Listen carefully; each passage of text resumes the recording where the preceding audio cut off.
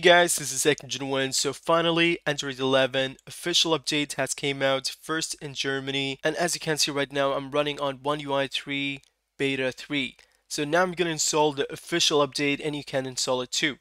Just so I'll let you guys know that the only country that has got the update so far is Germany. So if you want, you can download and install. Otherwise, you can wait for a week or so until you get the news that your country has released Android 11, and you can follow this video as a guidance.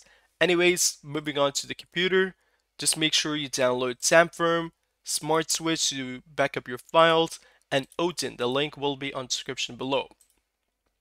Once you have downloaded SamFirm, just right click and extract here. Then you will have SamFirm folder. Just open up SamFirm, launch SamFirm.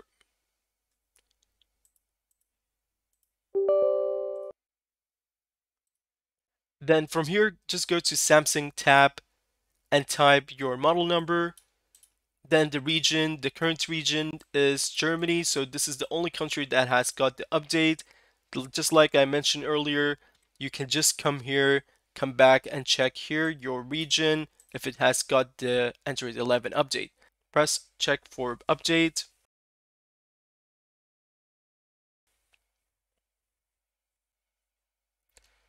And if you scroll up a bit, you will see Android 11. Now, if you want to check your region, so for example, in my country, it is United Arab Emirates, just gonna enter that, press on check for update, and you can see it is Android 10. So I'm just gonna check that in the next week. So for time being, I'm just gonna use the Germany, which has the Android 11, press check for update, and then simply press download. I have already done this process, so I'm just going to cancel that very quick. So it may take 5 minutes or 10 minutes depending on your internet speed. Now once that is done, it shows the operation has been completed, then you can close the window. I'm just going to show you that all of my data is here. You can see that all of the applications, and I'm just going to install the official update without the need to backup or format the device. But just for a safety measure, it is best to back up using Smart Switch if you haven't already. Anyways, just shut down your phone.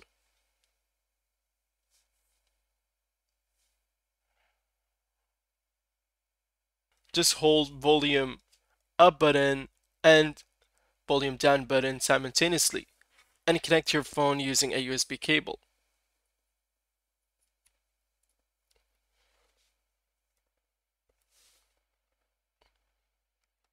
Then you should see the warning sign. Press volume up to go to download mode. Now go to Odin, right click, run as administrator. Press OK. Then you should see the blue bar. If you don't see the blue bar, then restart your computer and do the same procedure again. Now press on BL, go to your downloaded ROM. So from here, downloads, firmware, Samsung, model number, then you should see your firmware. Anyways, so you can see here BL, just click on that. Then the same for AP. This one takes a while, so just leave your computer and phone alone.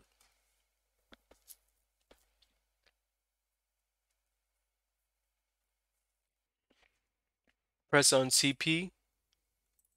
On this tab, make sure you click on home_tsc to avoid your personal data getting wiped. Now once that is done, just press start. And your computer and your phone should do its work.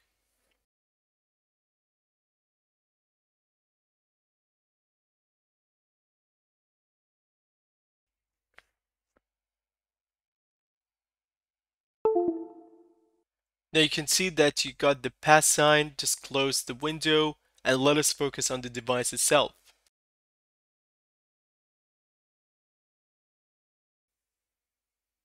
And as you can see, all of my data is there. Nothing has been deleted. Now let me just go to the settings very quick.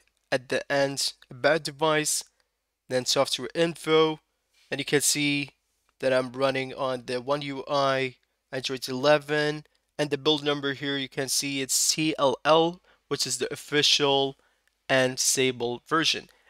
I'm just going to check the status of the safety net very quick.